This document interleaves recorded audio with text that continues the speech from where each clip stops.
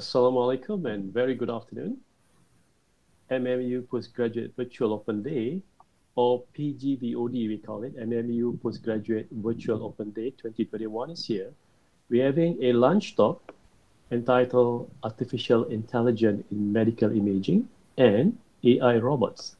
Log your dates with us, MMU Postgraduate Virtual Open Day, starting from the 23rd till the 29th of August 2021 on MMU Facebook page and MMU YouTube channel. Learn more about the postgraduate program at MMU and discuss your education options in person with our academics virtually.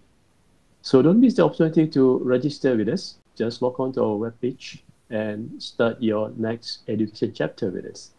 So MMU Postgraduate Virtual Open Day will be hosted by me, yes, me, Mustafa, a lecturer, academic counselor, happening live now. Save your date and time with us. Today we have two speakers. Let me start with the first speaker, Associate Professor Dr. Faisal Ahmad Fauzi. He is an Associate Professor at Faculty of Engineering. He'll be speaking on a title, Artificial Intelligence in Medical Imaging. Over to you, Dr. Faisal, with your topics. Okay, thank you, Mustafa. I hope my voice is very clear. Welcome to this the first talk of today. Okay, I'm Dr. Muhammad Faisal Ahmad Fauzi. I'm an Associate Professor at the Faculty of Engineering. I'm also the head for the MMU, UKM, and IMU AI for DP Research Excellence Consortium. Okay, AI for DP means Artificial Intelligence for Digital Pathology. So today I'm going to talk about AI or Artificial Intelligence for Medical Imaging. So this is the outline, okay, of my brief talk today. Okay, I'll go a bit on the introduction. Okay, basically I'll talk about the imaging informatics, the cancer and diseases. Okay, and then following that we'll talk about a bit about radiology, okay, and pathology. Okay, when we talk about medical imaging, okay, these are the two branches, okay, of medical imaging that people usually work on, okay, radiology and pathology. So for each of these, I'll go a bit about their the imaging modalities, okay, the workflow, okay, followed by a bit of a simple example on computer-aided diagnosis. Okay. And then at the end, I'll share a bit about our research work at MMU, okay, in this area. So hopefully for those looking for postgraduate studies, okay, if you're looking for postgraduate by research, okay, you'll get example of the kind of research work we are doing at MMU. So move on to the introduction. Okay, when we talk about medical imaging, okay, first thing we need to know is the imaging informatics. Okay, it's a subfield of medical biomedical informatics. Okay, it deals with image generation, okay, image manipulation, image management, and image integration. Okay, and medical imaging basically, will have something to do with each one of these. Okay, in terms of generation, okay, they generate images and convert them into digital. In terms of manipulation, this is most of the works. Okay, AI is working on this. Okay, the pre and post processing to enhance, visualize, or analyze images, to interpret images. Next, we have image management. Okay, for storing, transmitting, displaying, retrieving, and organizing images. Okay, and finally for image integration, to combine images, okay, with other information needed for interpretation, management, and other tasks. Okay. A bit of a basic, okay, when we talk about medical imaging, we talk about image processing, okay, machine learning, and then to AI. So when we talk about images, okay, these are the things that is important. Images are made of pixels. So these are very basic information regarding medical imaging. Okay. Any images are made up of this pixel. Consists of the resolution determines the quality of the images. Okay. And medical images also can be in 3D. Okay, when it comes to 3D, then we call it a voxel. And it can also come in time series. Okay, later we'll show some example of time series medical images. So for time series, then basically, it's a function of time. Okay, so you can view them continuously or moving. Next, on cancers, okay, and diseases. Usually we apply, okay, AI in medical imaging to help us to assist the doctors to diagnose diseases, okay, especially cancers, but also some other important diseases as well, okay, like diabetes, Alzheimer, okay, and so on. But here we'll focus a bit more on cancer, okay, because I think cancer is very prevalent, okay, in our country and also in worldwide. Okay, it's actually a disease in which some of the body cells grow uncontrollably, okay, and then start to spread to other parts of the body. Okay? And there are many different kind of cancers. Okay, there are more than 100 types of cancers. Okay, they usually name, okay, for the organs or tissues where they are, they originate from. For example, blood cancer, okay, breast cancer, brain cancer. Okay, there are more than 100 types of cancers. Okay. And here, this is from the the 2016 estimates. Okay, for male and female, in terms of new cases, for male prostate cancer is the majority of it. For female is breast cancer. Okay, so these are in terms of new cases. But when we talk about estimated death, okay, for both male and female, the prostate and breast cancer occupy the second place, because the first place actually goes to the lung and bronchus cancer. Okay, this is especially if you are a smoker. Okay, so in terms of death, okay, these are the types of cancers that is provide the most, okay, cases for male and female. Okay. And then when you are diagnosed with cancer, okay, or any disease detection, your doctors or your radiology, okay, basically will need to study. Okay, for example, you have an X-ray, you have whatever scans. They need to analyze, okay, and they need to observe, okay, in order to understand, okay, the behavior of the disease. Okay, but more often they are going to have to miss. Okay, for example, breast cancer is missed like 10 to 30% by even expert mammographers. Okay, and these misses, okay, basically is due to several observational lapses, okay, including fatigue.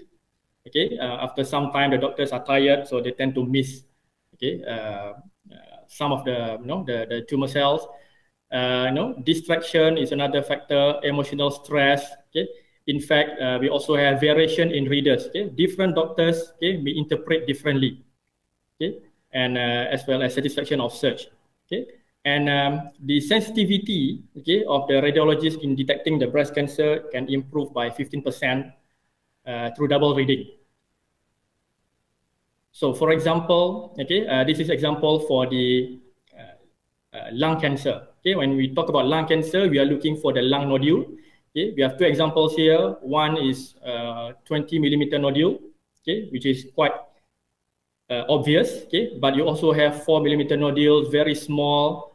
Even expert, radiologists or expert doctors can miss these kind of nodules or abnormalities. Okay. For example, here you have another example of a lung cancer. Okay, reader 1 or doctor number 1. Okay, probably they are only able to to detect, okay, one cancers in one nodules in red here. Okay. The second doctors probably they can detect another one, okay, which is quite obscure. Okay, if you can see the images clearly, and reader 3 can now detect 3 of them. Okay, so even between different doctors, there are variations, okay, in detecting, okay, the nodules, the abnormalities, okay, in your sample. So this gives a rise to this computer-aided diagnosis. Okay, so computer-aided diagnosis means we want to use computer algorithm, we want to use computers, okay, to help the doctors to diagnose the disease. Okay, and this bring the rise of artificial intelligence, okay, in medical imaging. Okay, it's a diagnosis made by a physician, okay, using the output of a computerized system. Okay, And when we talk about computerized system, we mean the automated image or data analysis. So computer-aided diagnosis have many benefits. Okay, in terms of quality, they can improve the analysis. Okay, they can reduce the error. Remember the error because of fatigue. Okay, and also because many other observational lapses mentioned just now. Okay, they can also provide better views. Okay, and in terms of productivity, they can improve the workflow. They can reduce turnaround times. Okay, some cases, especially for cancer, the doctors can take about 2 or 3 hours to analyze a single biopsy sample. Okay, so with computer-aided diagnosis, this can be done faster and also can be more consistent. Okay, because we don't have variation between readers and so on. Okay. And of course, with computer-aided diagnosis, you can provide more innovation. Okay. And that's basically the why AI in medical imaging is getting a lot of momentum right now. Next, I'm going to go a bit on the radiology and pathology. Okay, so when we talk about medical imaging, okay, more often than not, the images that you're going to use will fall under these two, either radiology or pathology. So we need to know a bit about radiology. Okay. In general, radiology is a branch of medicine that uses imaging technology to diagnose and treat disease. Okay. There are different imaging modalities. Okay, maybe some of these you have encountered. Okay, at least one of them. For example, the X-ray. Everybody should already be familiar with. Okay, so it can be divided into these anatomical and functional modalities. For example, X-ray, fluoroscopy, CT, MRI scan, ultrasound, these are under anatomical modalities. And then we have the PET scan, SPECT scan, and functional MRI under the functional imaging modalities. And as I mentioned earlier, okay, radiology images, okay, it can be 2D, 3D, or even 4-dimension, okay, 4D. And to display and organize, all these images, for radiology, they have a standard system called the PACS, Picture Archiving and Communication Systems. And all the images have are using the same format called the DICOM, Digital Imaging and Communication in Medicine. So we'll go a bit on each of these different modalities. I think X-ray is everyone is very familiar. Okay, they use the X-ray wavelength. Okay, to obtain information, okay, invisible information, okay, to the naked eye. So, for example, I think everybody is familiar about X-ray. Okay, they should be able to provide images of the bone structure and so on. Okay, in fact, in not only in medical imaging, in security, for example, in airport security, they are also using the X-ray images. Next one is fluoroscopy. Fluoroscopy is similar to X-ray, except they are moving. Okay, there's a bit of animation here. You can see it's a continuous acquisition of X-ray images over time. So usually, the patient is asked to swallow, for example, swallow some liquid, or they're injected with a liquid, and then they are, they're exposed with this fluoroscopy, and then we can see, okay, the movement of the liquid, okay, and then of course we can make further study based on that. Next, we have the CT scan, computed tomography. Basically, I think the images on the bottom left, okay, shows the equipment for CT, where you have to lie still, okay, on and then they have this very big machinery, okay, that we rotate in order to obtain, okay, the CT scans of your body parts. Okay, the example given here is for the CT scan of a head, okay, where you can have different scans, okay, from different depth of your head. Okay, in fact, you can actually make this into a 3D volume computed tomography. Okay, So this is example of how we obtain this. Okay, just a bit of animation here. Okay, when the machines rotate, okay, they will capture the readings. Okay, and then from the reading, okay, they will do the filtered back projection in order to produce, okay, the CT images. Okay, so this is the kind of CT images, okay, that we have. Okay, another time for the animation. Okay. Next, we have the MRI. Okay, MRI is like CT, okay, except that they are using radio wave. Okay, CT is using X-ray wave. Okay, MRI is using radio wave. So in this case, they are non-iodizing, and then they have excellent soft tissue contrast detail. Okay. And of course, we have ultrasound. This is especially if you are, for those pregnant ladies, okay, or even if you have injury in the muscle, okay, sometimes they use ultrasound imaging. This is the kind of ultrasound images produced, okay, meaning that they use the ultrasound technology based on the, the sound wave or ultrasound wave. Okay, they created or produce or generate these images based on the, reflection of the sound wave. It can be 2D or 3D, okay, and this also is improving, okay, over the years. We also have this, what we call the nuclear imaging. Okay, nuclear imaging means, I think that the device used is more or less similar. You can see they have a circular ring, okay, to rotate around your body. Okay, but for nuclear imaging, you need to consume or inhale, radioactive agent.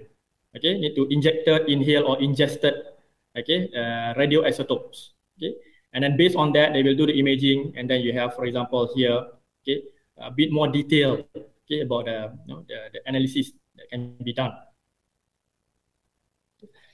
So for radiology, this is a simple example of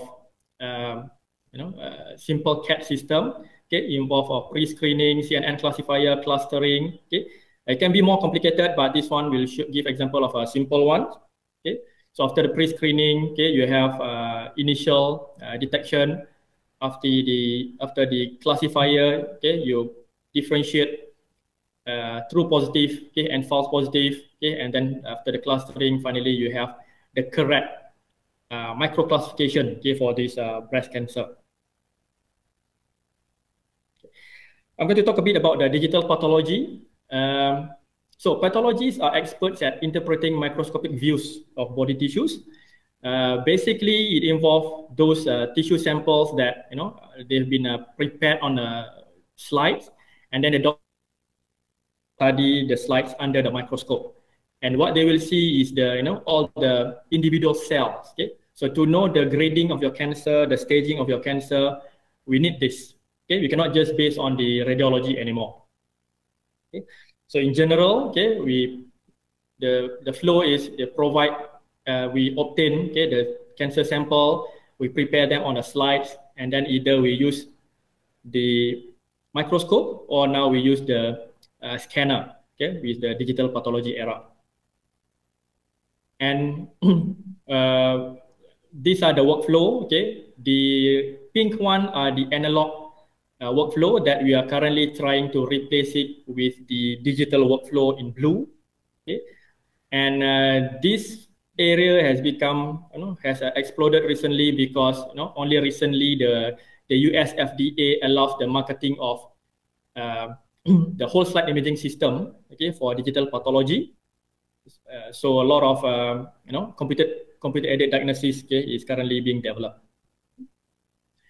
In terms of scopes, okay, for digital pathology, there's a lot of things we can do. Okay, we can do detection, for example, we can do tissue segmentation, cell detection, or segmentation, okay, in order to identify the abnormal cells. You can do diagnosis, okay, including cell counting, classification, structural analysis, tumor grading, and so on. You can do also prognosis, okay, to predict the to score the predictive marker, and then to suggest suitable treatment, especially in the era of precision medicine. Okay. And now, let me just share a bit of an example of the research work, okay, excuse me, that we are doing at MMU. Okay, both radiology and pathology. For radiology, we have lung segmentation, okay, in chest X-ray. We also have segmentation of CT head scans. Okay, this is our work several years ago. We also have content-based image retrieval of of these CT images or radiology images, meaning that sometimes new doctors, okay, they are not very sure of the diagnosis to be done. So what they can do is they can retrieve similar cases, okay, based on the content of the images, okay, and then based on the retrieved images, they can refer to the diagnosis, okay, and then this can help them, especially for the new doctors, okay, the new radiologists with their diagnosis. For pathology, we have tumor budding detection. Okay, for example, this is the example of colorectal cancer. Okay, we want to determine what we call this tumor bud, okay, which basically can determine what kind of prognosis or treatment, okay, that can be done for this particular patient. Okay, we have a patent filed with the US Patent Office, okay, as well as several journal and conference publication. Okay. Another example here is the follicular lymphoma grading. This is a type of blood cancer. Okay. We develop a system to grade follicular lymphoma, and then this can assist the doctors. Okay. Usually the doctors, this is example of where the doctors spend like 3 hours to study just one particular sample. So with this computer-aided diagnosis, this can reduce to, let's say, around 5 to 10 minutes. Okay. Reduces a lot of the pathologist time, okay, which can be very beneficial to both pathologists as well as cancer patients.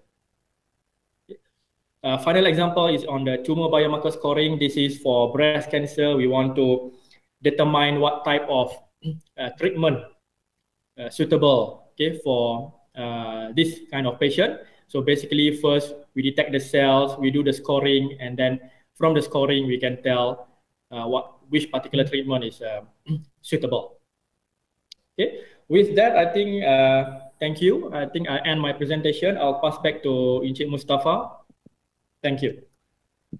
Thank you, Dr. Fauzi. It was very detailed, in-depth, precise, concise on the topics discussed.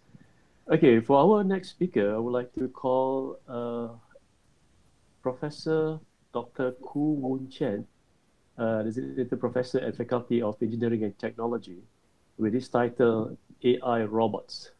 Over to you, Dr. Koo. Thank you, Mr. Mustafa. And hi, everyone. How are you today? So today I would like to talk about AI robots.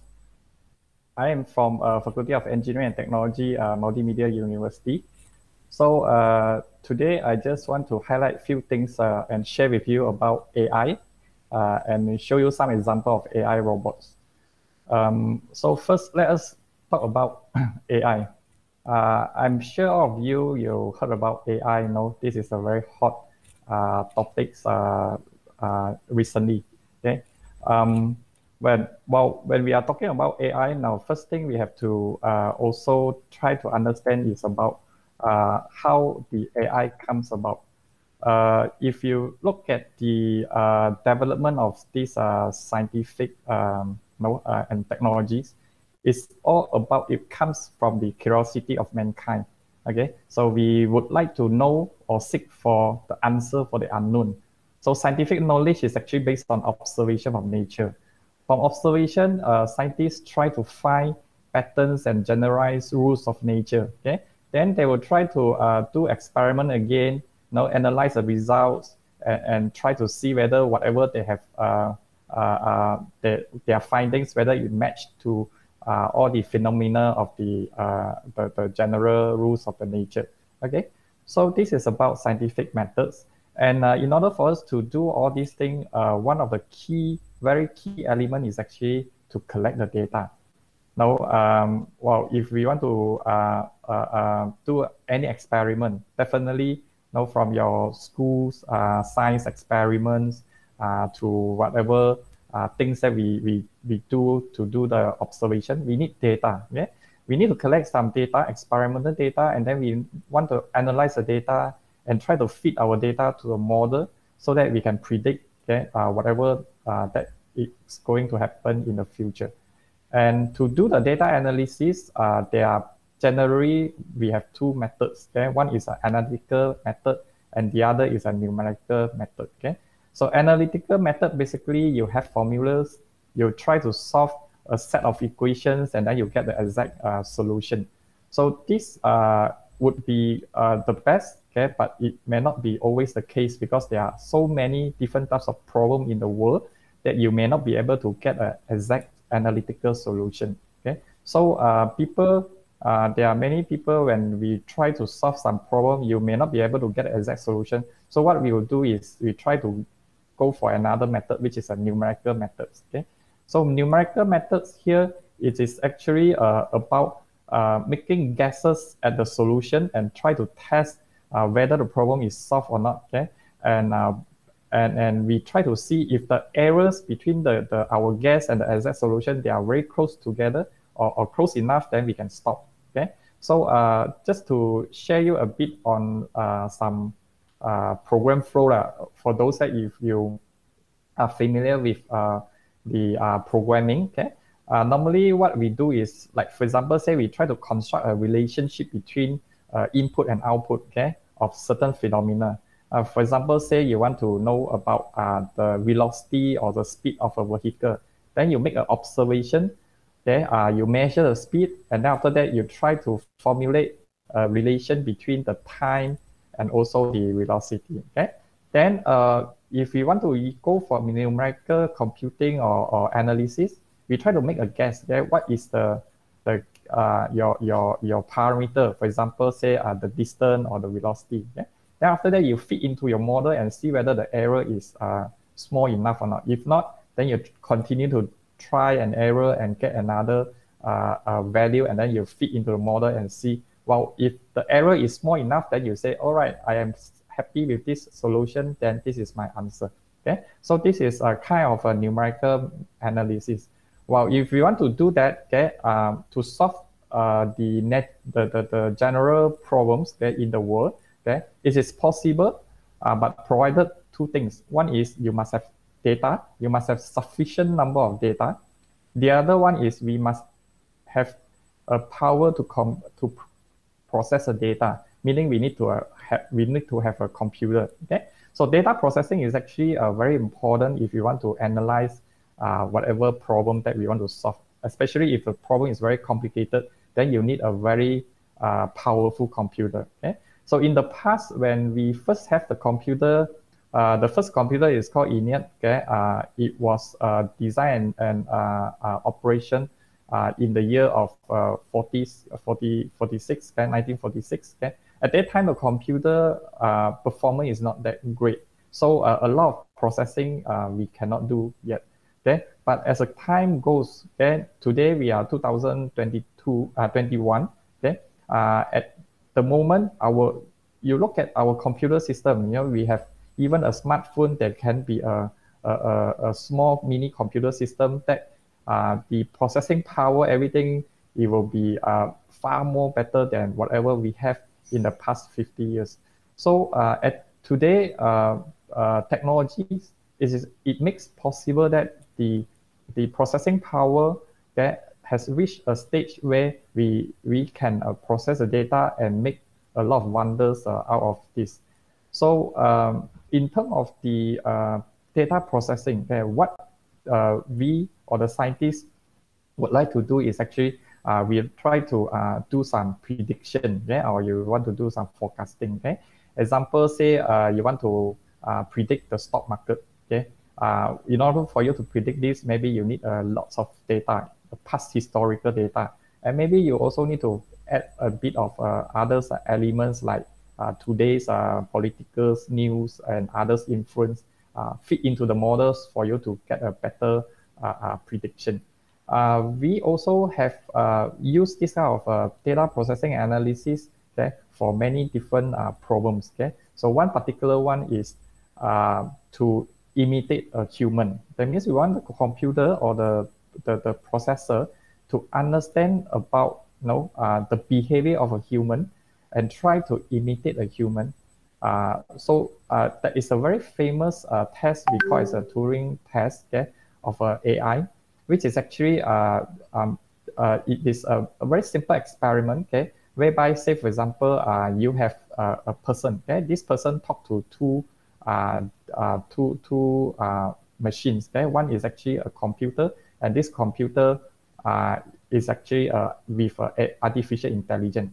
And then he also talk to another person, okay, and this person also try to talk to the this tester through a form of a communication. For example, say now we use WhatsApp. Okay, so this tester, he tried to communicate with a human and also a computer with AI through, say, WhatsApp. Okay, and if you cannot differentiate whether you are now talking to a person, a real person, or a computer, that means this computer already have an intelligence equivalent to a human. Okay, so AI or this AI robot, generally there are a lot of things that we actually want the robots to do. Okay, like for example, we would like the robots to be able to talk to the human in a natural way. Okay? Now, if you look at a lot of robots, they still cannot do this because first we have to solve issue like, for example, the speech recognition, then how to do the natural language processing, now how to do the translation. Human, when we speak, we have emotion, we speak in different tone. Now all these things is actually something very fuzzy, okay? Something that if without intelligence, we will not be able to just to write a simple program to let the robot to understand all this. Other things that we will say the robot will have AI is like, for example, can the robot write an essay? Okay? Or can the robot say beat the world champion, the chess champion? Okay? Or can the robot actually answer a very layman questions? Okay? So in the past, the first generation of AI actually started by trying to program. Okay, we try to program the robot to think like humans or to act as a human. Okay, so basically at that point, everything is all pre-programmed. Okay, it is not something that the robot can think by itself. It's everything in a code, in a program manner. But of course, the program can be a very powerful program. You can put in many other possibilities. Okay? But there are things that a sequential programming, a classical programming cannot do. Like, for example, things like common sense. Human, we have common sense. But how can you teach the robot to have common sense? Yeah? How can we teach the robot to learn from past experience? This is the biggest issue in classical or conventional programming language. Then later, there are few scientists, very genius in mathematics, that come up with some approach. Okay? Instead of we write a program, okay, a sequential manner to teach the robot to do A to Z. Okay? Now we do not actually need to do that kind of programming steps. Instead, we feed the robot with a large number of data. Okay? And based on that data, the robot will try to pick up all the features and then try to learn by using a statistical analysis method. So that comes to the second generation of the AI, where we call as a machine learning. Okay? I'm sure many of you also heard about this machine learning. Okay? And now is the other more hot is called deep learning. Okay, so basically for machine learning, the robots or the AI processor, they try to learn directly from the data. Okay, so we feed a large number of data, try to process the data, and then extract the features and train a model so that the robot or the computer recognize this kind of features, classify them into a groups that they have the common features, then they are under the same group and so on. So we try to iterate until there's a group enough model come out that it fit into the application or to solve the problem. Okay. One very good example is actually AlphaGo. Okay. The AI programs, okay, that beat the world champion. So this actually the Go is a very complex games, okay, board games, and it is not that easy. Okay? In the past, that we train a program that we write a program to solve this puzzle or the chess problem. Okay? But AlphaGo, they use different approach. It is actually using a deep learning whereby it try to fit many data, okay, and try to have a learning, try to recognize the features of every loops, okay, or we call all these as epochs, okay, and try to analyze deep enough so that for them to get a good solution. Okay, so based on this data, okay, we call as a big data, means a large volume of data, and also based on this deep analysis, it makes the AI possible today. Okay, so let me go to another topics, which is robots. Okay, so AI is actually related to we can say is related to the programming, related to the method that we use to solve problems, which is open-ended problems. Okay, you may not have an exact solution. This kind of problem, like for example, say related to human behavior, okay, or related to something that we cannot show the robots, okay, to do it by using a very systematic or sequential kind of programming structure. Okay, like for example, say you want to ask a robot to walk. Okay, you can program it to say, okay, first I want to move this motor with 90 degree, then you move the knee with 45 degree, and then you move your toe with 30 degree. After that, we switch or move the body to the left or to the right. Okay? So we can do this programming. But then if it is not by learning, okay? If we look at a human, when we as a from the childhood time, or say as a baby boy or baby girl, okay, you start to learn how to walk. Okay, they don't really you don't really need to give them the instruction like try to use this muscle to move your leg up and down. They learn by experience. They learn by mistake.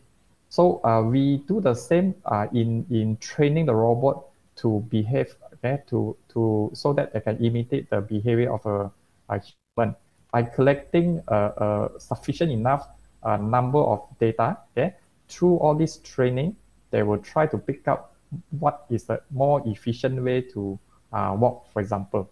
Okay, so if we talk about the AI robot, okay, normally we are talking about these few categories. The first one is a humanoid robot. Okay?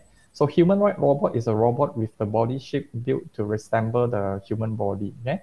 A very famous one is the Honda robot. Okay? So Honda robot has gone through a very few generations, okay? And today the Izumo is one of the state of the art of the human robot, where they can actually interact with the human. They have a self-sustained battery operated. They are able to move, able to walk, okay, able to climb up a staircase and so on. And also there's another features of a humanoid robot or AI based robot is they can express and respond to a human emotion. Okay, and there are also other types of robots that try to imitate the human-like characteristic. Okay, Honda robot, the NASA robonaut. Okay, you can actually get some find some videos, okay, from these YouTubes and other links.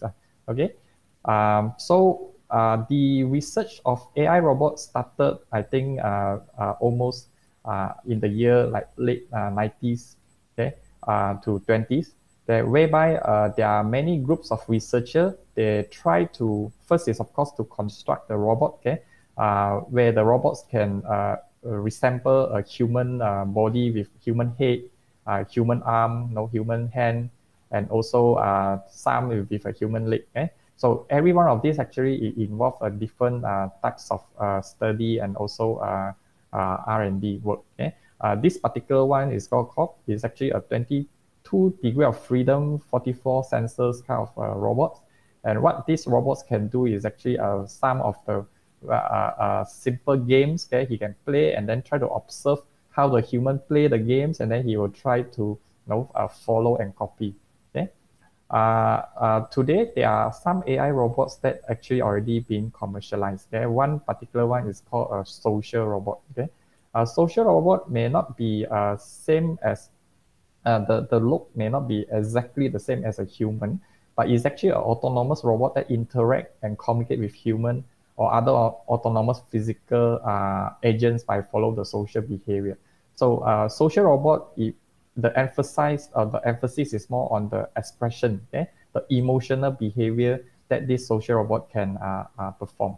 Okay, like for example, I'm sure you know about the AI assistant by Amazon. Okay. And also there are some these new robots called Jibo and also Idol, where they kind of can interact with kids or even adults, and then help them to plan their schedule, daily schedule, to tell them about the weather of today, to make some appointment and let them know what they need to do, to-do list, okay? So they can kind of like interact the human in a more natural way. There's another group of research also going on, which is on the Android robot. Okay, so Android robot is a different group of robot where it try to design to resemble a human, and also try to make up by using a fresh-like material. Okay, with skin, teeth, hair. Okay, and this like it looks exactly the same as human today. Okay, but of course there's a pro and con. Okay, there are some people that cannot accept this kind of Android robot, okay? Because some may say it's too scary. Yeah, you imagine that you meet a robot that look exactly the same as a human at night, okay? For example, okay, and they are not human, okay, and but their behavior, everything, it looks like human. So it could be looks like a corpse, okay? So the development of Android robots started in the year of late 20s or so, whereby there are a few groups, okay, in the world that they work on this kind of robot. Okay, one particular one I would recommend you to take a look is this one by Professor Schaffer from Denmark. Okay, this is actually a robot. It's a robot. If you look at their if remove out the skin, this is actually the internal part of the robot. It has a lot of actuators, motors, where it will have a very good representation of the muscle of the surrounding the face. Okay, so it is very real. Okay, but it's actually just a half a body. Okay, underneath here, this is a machine. Okay, these are all here. This is the robot. Okay, the front here are the robots, and the back here there is the real human. Okay, so this is also another direction moving forward, okay, for AI robots. Okay, and of course, if we are talking about AI robots, the one of the most famous one today is Sophia AI social robot. Okay, this AI Sophia robot, it can actually understand normal lay person, okay, speaking in a natural manner. Okay, it has a very powerful computer system that can recognize this natural language, and then it can also have intelligence to respond in real time on different types of questions. Okay, it's very interesting, and I will recommend you also try to look at some of these videos related to Sophia robots. Okay.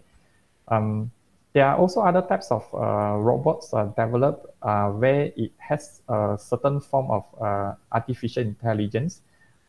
So, like for example, the companion robots, iPods, Leonardo, and so on. Okay, so these kind of robots, to a certain extent, okay, they try to find a market, okay, to promote this to kids, okay, as a companion robots, as a social robots, okay, which is not so scary, okay, because if just imagine if say you have AI robots, okay, it looks exactly as a human or as a small kids, okay. Sometimes the parents may not, they may be a bit worried, okay, whether the AI robot is too smart for some others, okay, and do some other things, okay. So but if it's the robot, it looks like an animal, okay. So sometimes emotionally it will be actually better to use as a companion robot for kids, okay. So there are another groups of robots, okay, where we call as a telepresent robots, okay.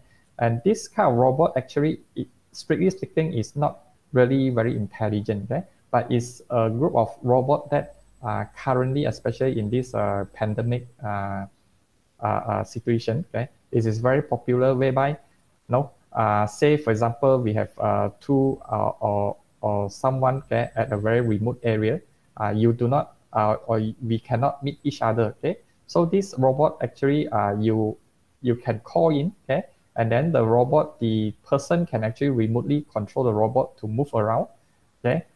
Just imagine if you are not at home, but you have one of these robot, and then you can remotely control this one, move around in at home, and then try to take care or try to see your parents, and then also try to do a simple control in the at home, okay. So it is actually telepresent, okay, and they have come with a video cameras, speakers, microphone, so that they can interact with each other, okay, at a remote manner. So then, well, of course, if we are talking about AI robots, okay, we also cannot avoid to talk about robot soldier, okay. And in fact, if you look at the history, most of the technology actually they started because of the military application, okay. So one of the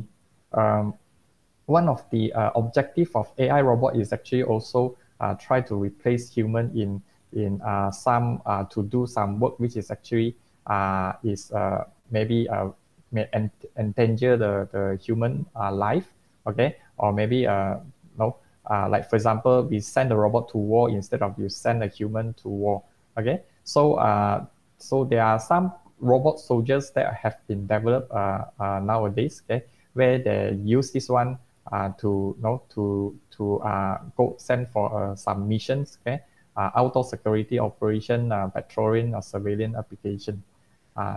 Also, for your information, there are some research also on superhuman. Okay, superhuman is actually a project that you want to know. There is a wearable robot exoskeleton where after you wear this one, you become a superhero. Okay, like Iron Man. Okay, so this kind of mechanism or the mechanical wearable exoskeleton is actually try to give extra strength, okay, by some power, okay, the external electric power, okay, that can boost up the strength of your muscles, the speed, the endurance, and so on. So this is also some form of research going on. Well, if you look at all these different types of robot, okay, especially when now today we are talking about the robot with intelligence, okay, with some thinking, okay. So is robot good or bad? Okay, that actually the choice is by humans. Okay, if I would to quote, okay, they actually have a law of robotics. Okay, in the year of 1942, someone called this Isaac Asimov already come up with 3 laws of robotics. Okay, it says that a robot may not injure a human being or through inaction allow a human being to come to harm. Okay. And rules number 2 is a robot must obey orders given to it by human beings, except where such order would conflict with the first law. Okay. And number 3 is a robot must protect itself from being hurt. Okay. So this is actually the fundamental law of robotics. If you want to know later involved in robotics research, basically it means a robot may not injure a human. Okay, this is the main important thing. But then today, since we have AI robots that you can send it to say to the war, a robot soldier and all these different types of robots. Okay, so a fully autonomous robot. How are we going to control them? Are they allowed to kill a human? Okay, and who make this kind of call, and who actually decide whether the robot is a good or bad? Okay, isn't it? It is actually all because of the human. Actually, there are also some debates now. Okay, next generation of robot. Okay, they should be our partners rather than they are actually competing with human. To find jobs and other things. They should also assist human, and they should also try to contribute to the realization of a safe and peaceful society. Okay, so in the past, robots helps humans. Okay, in the all these industrial automation, help to increase the productivities, increase the efficiency. But when robot works, okay, human will actually stay away because it is very dangerous for robots to work together with human because it may accidentally harm a human if it is not careful. Okay, but today we have this kind of idea to work together with robot. So we call it as a collaborative robots. Okay, robot work together with human and make sure that they will not harm human. Okay. So my final remarks is that AI robot will coexist and cooperate with humans. This is actually the way forward. Okay, whatever AI robots or whatever robots that we are going to design in today or in future, they have to be work together and work together. Human and robots, they should work together. Okay, and safety and independability will become more and more important than the velocity and execution and also the accuracy. Okay, so I think I will stop here. I will accept your Q&A later. Okay, thank you. Over to you. Thank you, Prof.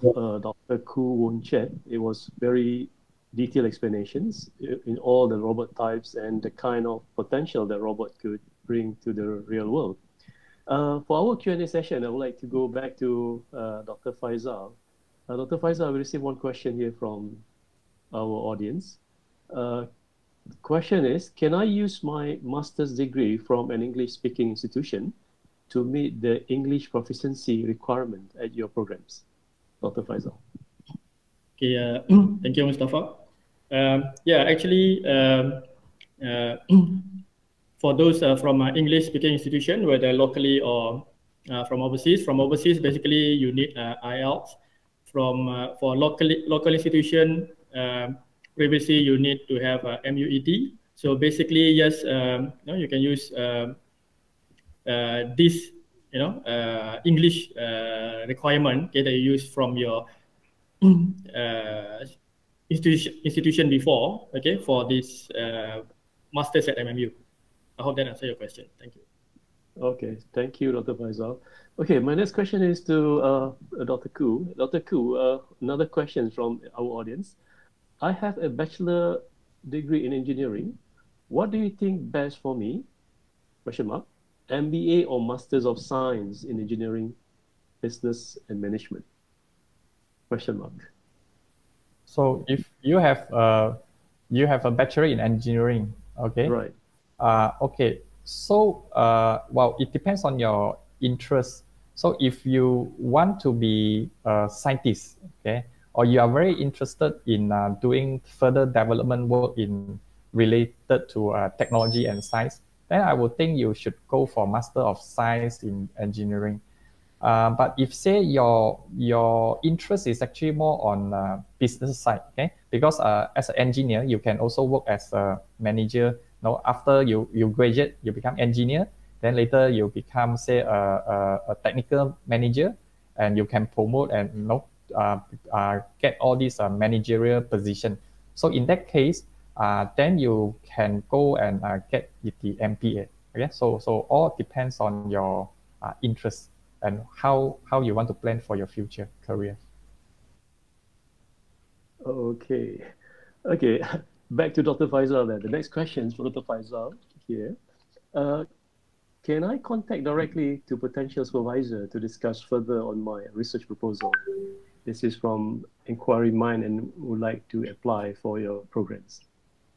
Okay, thank you, Mustafa. Yes, definitely you can contact the potential supervisor directly. Actually, when your application comes in, basically you will go to the IPS, Institute for Postgraduate Studies, which basically will forward it to faculty. The faculty actually will try to search the best potential supervisors for the project. But if you already know of someone that you think is, that you would like to work with him, then of course you can approach them, email them, and then you can have an initial discussion first. Okay, and in the application, you can also include this information, okay, this potential supervisor, okay, in the application form as well. Thank you. Thank you. Next question. We received a lot of questions here. Okay, Prof. Dr. Koo, here we have one more question. Where do you see AI robots technology headed to in our real world and in the future? Okay, so AI robot, as I mentioned, okay, now the future trend is on the cooperative robots, okay, meaning AI robots, now we understand that AI robots, they are smart enough, okay, but people worry that AI robots, they may take away their job, okay. So the future actually is about cooperation. So robots may not be able to do everything. They still need a human to work together. Okay, so I guess the technology trend is to design robots, then to design all these kind of artificial intelligence machines that they can work together with human to solve problems. Okay, like for example, in manufacturing industry, there will be things that the robot can do. There will be things that the human operators still need to do.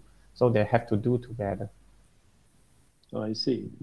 Okay, Dr. Faisal, another question for you from our audience. How is adding AI into your existing devices and processes transforming patients' outcomes? Question mark. Okay, thank you for the question. Yeah, I think this directly, can transform the patient outcomes.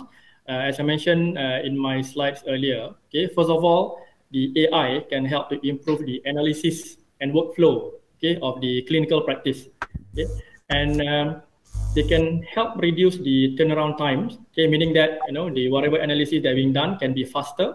Okay, for example, okay, in the case of intraoperative diagnosis, meaning that the patient is actually sitting on the operation table. In the case of brain cancer, for example, the surgeon actually cut up, okay, open up his head in order to obtain some sample from the cancerous region, and whatever decision, okay, that they need to make need to be done within, okay, this period where the patient is still on the operating table. For example, the decision has to be done within, let's say, 30 minutes. As I mentioned before, some cases this can take hours for the pathologist to do the diagnosis. So with AI can help to reduce the time. So this can really help benefit the patient. Okay, all the diagnosis can be done within the short period of time. Of course, the AI is used to assist the pathologist. In the end, pathologists, after consulting, this computer-aided system, they themselves have to come up, okay, with the decision, okay, whatever to be done, okay, for that particular patient. They can also reduce error, like I mentioned just now. There are many errors that may come up, okay, that may committed by the pathologist or by the radiologist due to fatigue, okay, or something else. So AI can help to reduce this. It can also be, more consistent and also less biased. Okay, again, whenever you involve human, there's always some sort of bias, okay, involved. For example, in grading blood cancer, for example. Okay, the doctors, the pathologists have to look at let's say 10 different regions, okay, and then they have to choose these 10 different regions out of the possible more than, I don't know, 1,000 regions, for example. So there is a bias, depending on where they are going to choose the region. But if you do it with AI, instead of 10 regions, they can do it very quickly. They can actually consider the entire slide, for example, the entire sample. So this is an example of how adding AI, okay, into this device and process will transform patient outcomes directly or indirectly. Thank you. Okay, we just received one more question here from our YouTube channel from Shah. I think I'll pose the question either to Dr. Koo or Dr. Faisal. The question here is, hi, if I'm interested in doing PhD in fiber optic, especially telecommunication, to whom should I contact? And I don't have particular topics / titles. Prof. Koo. Okay. Actually, if you are from, I'm not sure you are from overseas or from Malaysia, okay. Basically, you can go to our website. Either is our general, the mmu.edu.my, or you can look for the Faculty of Engineering. So we have two campuses. One is Faculty of Engineering in Cyberjaya. One is Faculty of Engineering and Technology in Malacca. You can get the email, okay, and then you just write an email. Our faculty, there will be an admin person that can actually direct you to the correct person in charge. Another is actually you go to our staff profile. I'm sure you will be able to look get our email address, or otherwise you just direct email to our general line, and they will definitely contact us. Normally, when we receive some students who are interested to do PhD, we will circulate among our faculty staff, and then whoever are in this field, for example, you want fiber optic, then we will pass your information to the professor or the lecturer who are interested in this topic, and they will contact you. Okay, thank you. Next question. We have a question from Parmesh Jeffy. Is that right? Parmesh Jeffy. Okay. I think I have to ask this question to the Faisal. Hi, I'm holding a master's in engineering in mechatronic control. I'm not sure on the topics for PhD. Possible to get an assistant from the right supervisor. I also have experience in working industrial automations. This guy has master's engineering in mechatronics. Sorry, yeah. Dr. Faisal. This is from YouTube. I think this one probably Dr. Koo also is probably better to answer this because it's mechanical. Yes. Okay. Okay. Prof. Koo then. Yes. You already have a master in engineering in mechatronics. Okay. So for PhD, I think you can move towards this this particular area. Mechatronics actually is quite wide. Okay. You can either move into mechanical discipline, some topic related to that, or you can also move towards this robotics. Okay. So since you have experience in industrial automation, I would think it will be suitable for you to work something related to that in nature. Okay. For example, say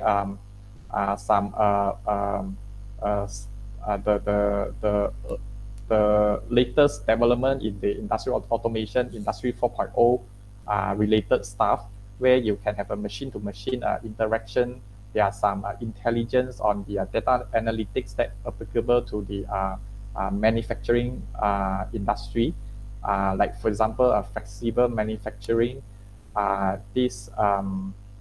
Some topics related to the same manufacturing execution system using deep learning and also data analysis.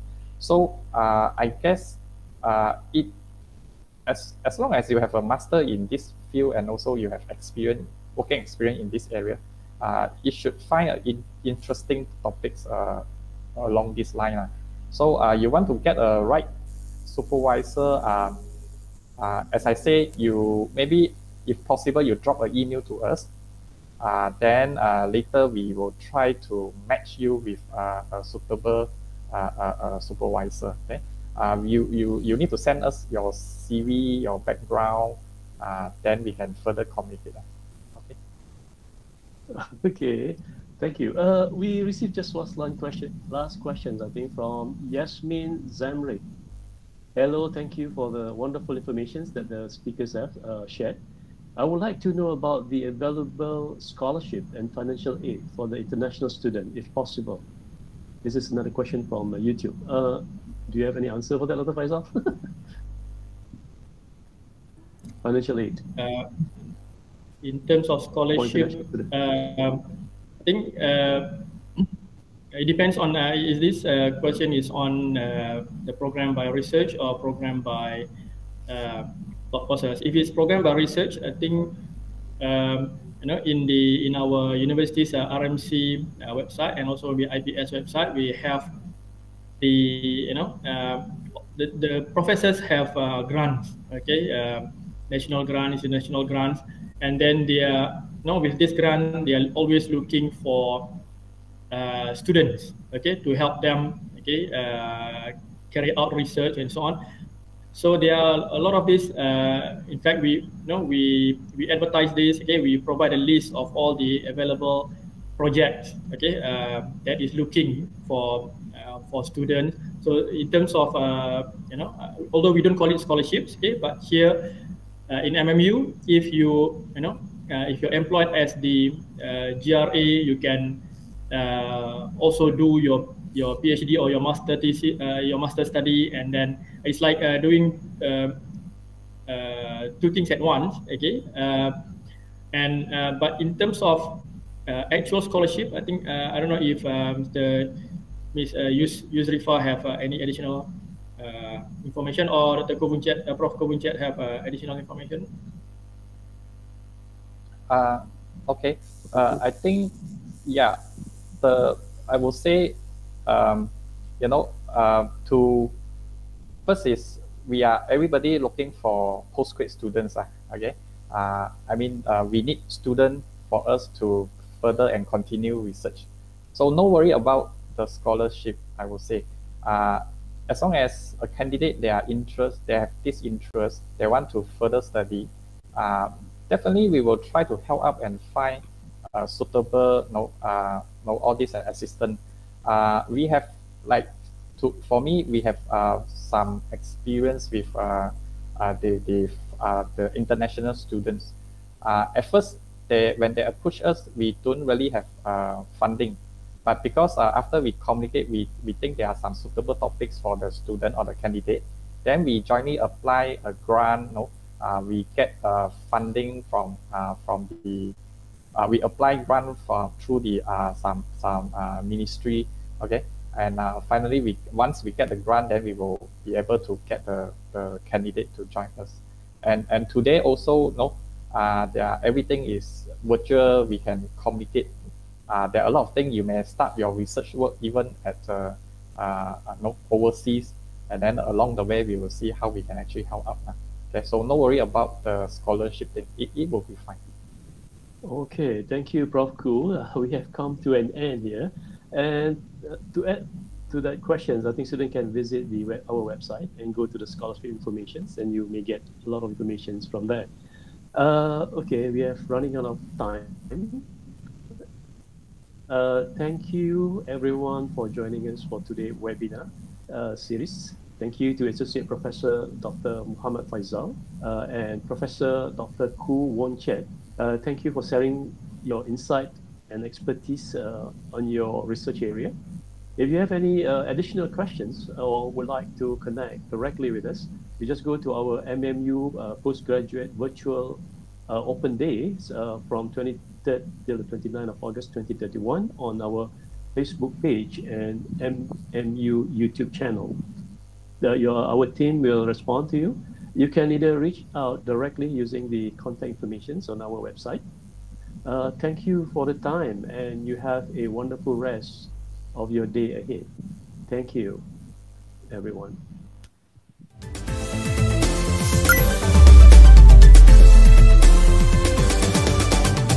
Multimedia University, because MMU is you, leading the digital future. Visit mmu.edu.my.